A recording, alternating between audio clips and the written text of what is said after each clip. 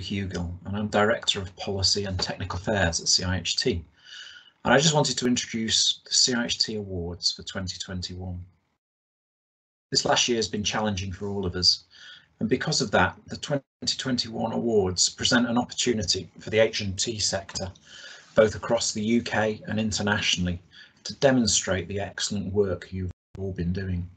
Entries are now open, and everyone has the opportunity to enter the awards until the middle of March, when we will close down the entries and then we'll commence the judging and shortlisting process to allow us to highlight the best entries throughout June.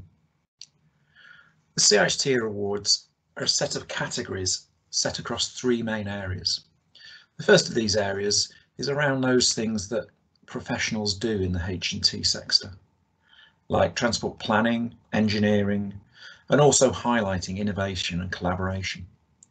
The second area is around showing the positive impact of your work, whether it be combating climate change, creating better places, or providing healthy transport options.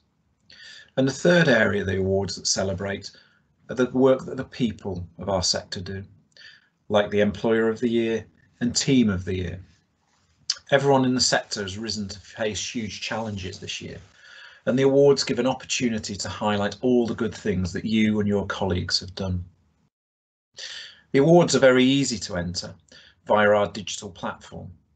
There's no fee to enter, and whether your award is shortlisted or becomes one of the winners selected by our independent judges, the content will be available throughout the year for the sector to be viewed and to be inspired by. Good luck with your entries, and I look forward to seeing them in the spring.